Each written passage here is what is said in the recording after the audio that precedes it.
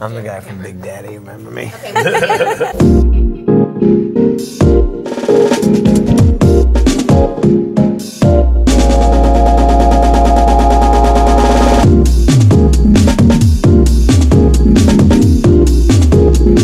Welcome to Moviefone's Unscripted, everybody. I'm Adam Sandler, that's Leslie Mann. Seth Rogen's right there. We're here to talk about our movie, Funny People. So we're going to ask each other some questions, as well as some of your questions from home.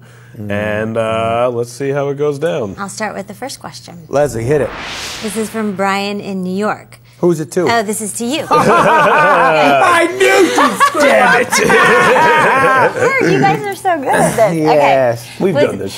Was it harder to write stand-up material when you first started your career or for this movie? Much easier for this movie, and I'll tell you why. When I was first starting in comedy, I swear to God, and I think we've talked about this, if you wrote one joke, that was a big deal for like 3 months. Yeah, it was crazy, yeah. You were excited that, I think it's still working. Your friends would go, how's that joke going? It's still going good, it's still great.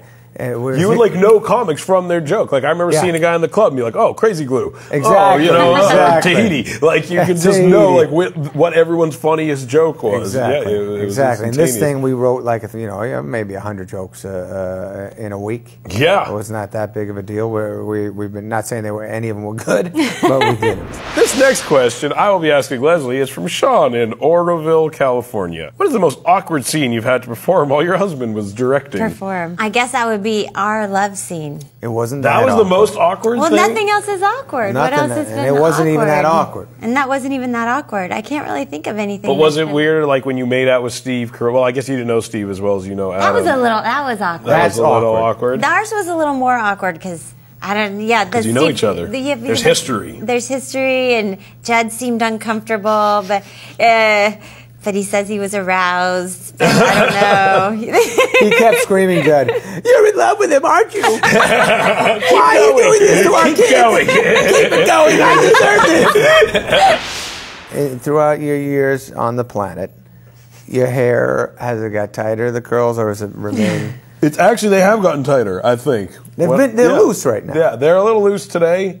This is my press junket look. How do you get them so loose? Paul Mitchell, what are you using? I don't use anything. My girlfriend actually always criticizes, because she likes the tight ringlet, which is what it looks like when I get out of the shower, and then I run my hand through it kind of, and she says, "No, you're ruining it." I say, "I'm not ruining it." I like this hairstyle. This is my favorite. Thank you. This is I a pretty think good you one. have much softer hair than me. Really? Yeah, guaranteed. Let me do it. I'd like to see, in Zohan, is that really your hair? No. Which one? Oh, no. It's kind of exactly Well, is that the what same. it would look It's like exactly if it grew the out? same. What would your hair look my like if hair it would grew never out? be as good as yours. Mine when I Does it go like Brillo-y? Yeah, like it's a little not. It's frizzy? a houses you can snap off a piece. Yeah.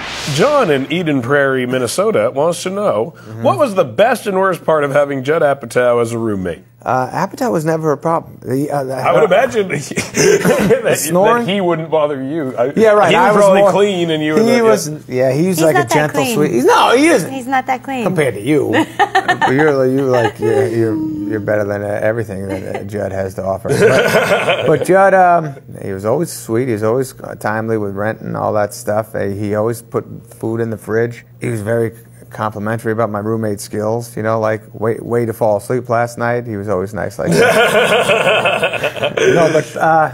He talked you to sleep, didn't he? Yeah, he probably did that 2 times. And now it's like, you have it problem. I can honestly say that's 2 more times than my friends have talked me to sleep. I was sick. I had the flu. Grandma wasn't there to bring me toast.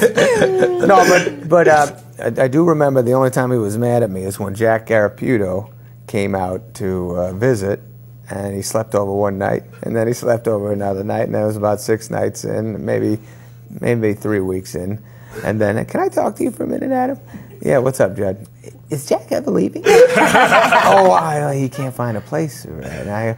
Don't you think you should have run that by me? If I, wanted, maybe I could have been part of that decision. Like, oh yeah, you're right. You're right. He goes, all right. Seth to Leslie, Unscripted. I guess a lot of people see these movies, and because Judd is constantly going on about how personal they are and how true to the life they are, what are some of the things that really bothers you that people think are probably from your life, but they're actually not at all from your life? Made up. Judd lies. Or what things are from your life that you don't want people to know are from your life. Well, a lot of the stuff, I guess more stuff from Knocked Up is from our, when when I was pregnant with Maud and... Which was a sin. Like kicking him out of the car when we were on the way to the gynecologist's office and making him walk. And that's the best. But he didn't come and scream at me. No, he came back. Oh, but he was very nice about it. He didn't scream at me though. He thought maybe I could be part of the conversation that decides whether or not I get kicked out of the car. You started stand-up comedy at 13. What was your best joke or bit when you first started? Yeah, do you remember? I had a lot of jokes with my grandparents that are actually like kind of similar to some of the ones I tell in the movie, which is sad. There was some about them being deaf, and I kind of acted out this like deaf argument they were having, and the other one couldn't hear what the other one. Pass me the pillow. I'm an armadillo, and then like that was basically the joke, and I got a lot of mileage out of it. It was a good one. I had a similar Grandma Can't Hear joke. It's a classic mind to well or well to mind, whatever. I had one about a girl dumping me, and the big punchline was, and then I asked if I could give her one kiss to leave her with something special, strep throat. Oh, and then that's how the audience would react. They wouldn't so much as laugh as go, oh, that's nice. A twist. Do you remember writing me the ketchup note? It's important. No, it's important. It's really important. What did you say on the ketchup note? When you tried to hit on me. This is something she told Apatow. I hit on her. Were you there? No! I mean, Apatow wasn't there, though. This is just no, this is right before I met him. What Leslie is presupposing is in a world, in this version of reality, before Leslie and Judd met each other, she happened to see you, who had some fame at this point. Did you? But I can't remember. Well, you knew it was him. How did you even I don't know if I knew. I don't know. Maybe it was MTV. Yeah. Listen. So here's, you don't know. What's the story, though? No, okay. So we were sitting at a table. I was with a bunch of girls, and Adam was with a bunch of boys. And he sent one of his boys over with a note and some pickup line like "nice back" or something. Nice back. Still works. Exactly. And his friend said, "Hey, why don't you come over?" But it was written in ketchup. It was written in ketchup. I wrote it in ketchup. It is not. It's good. well, I like that part. And his friend said, "Come over and say hi to my friend." And I thought, well, why doesn't he come over to say hi to me? And then neither one of us would do it. So it was like a standoff. Right? You won. I was probably the 10th girl that night you wrote a ketchup note to, right? It was the same ketchup note. And I have it back. It was a ketchup note for the whole table. These aren't easy to make. If anyone, I don't know, but I gotta say, when you and Apatow started falling in love, I don't remember, I remember going, hey, nice to meet you, but I don't remember, oh, that was that girl I hit on that night. I remember. Girl. You remember, huh? That same meeting, she was thinking it's the fucking ketchup guy. Exactly. Well, congratulations on your life. Hope you're happy with your fucking shut Apatow.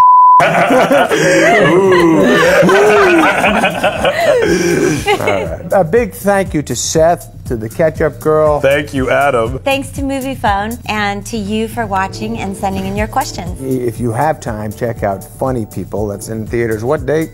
July 31st. Should be terrific. I saw it. These guys are great in it. Thanks. He's good too. And I'm very, very good. All right, thank you. Thank you. Thank you, guys.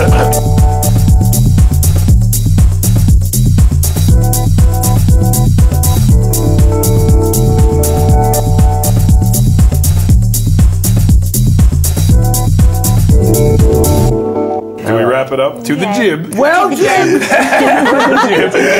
We like to thank the Jib.